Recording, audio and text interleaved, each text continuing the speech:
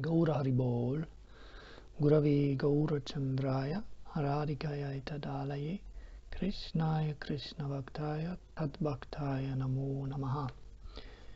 So, regarding the Where Do the Souls Come From video, a question arose by one devotee, and he asked, so that on Baladeva Purnim, Srila Gurudev often says that all souls are expansions of Balaram, be they Nitya Siddhas, Sadhana Siddhas, Bada Jivas, etc. But at the same time, he says that we are coming from Tatastha Shakti, which I also mentioned in the video. But it seems that Baladeva Prabhu is not coming from Tatastha Shakti himself. How does it work? Baladeva Prabhu takes Tatastha Shakti like a dough and starts to make us like chapatis? So that was, I guess, some kind of humor. So the explanation is this, that Baladev in Vrindavan is the original presiding deity of Sandhini Shakti, or the existence potency, Sat. And then he has his expansions in Mathura and Dwaraka, where he is also called Mula Sankarshan in Mathura. And from him in the respective dham come the Nitya Siddha Parikas, means the eternally liberated associates. And there is always a quadruple expansion. So Krishna is the presiding deity of Samvit energy, and his first expansion in Mathura is Vasudeva Krishna, and so also in Dwaraka.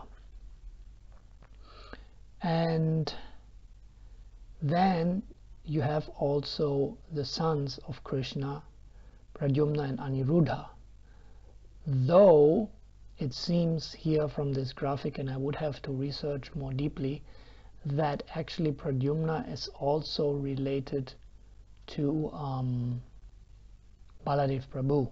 It looks here. I'm not 100% sure if that's true, but that's also not so important for our discussion. The point being that each dimension has a quadruple expansion. So you have Vasudev, Aniruddha, Pradyumna and Sankarshan. Sankarshan being the expansions of Balaram. So you have the same thing in Vaikuntha, as you can see here, Vasudev, Pradyumna, Aniruddha, and there is called Mahasankarshan, the second quadruple expansion. And then when we come to the Tatastha Shakti, the marginal potency, there is another expansion of the quadruple, and you have Karana Dakashai Vishnu. So you have 3 Vishnus there. You have the Karana Dakashai Vishnu on the ocean of causes, causal ocean, Karana.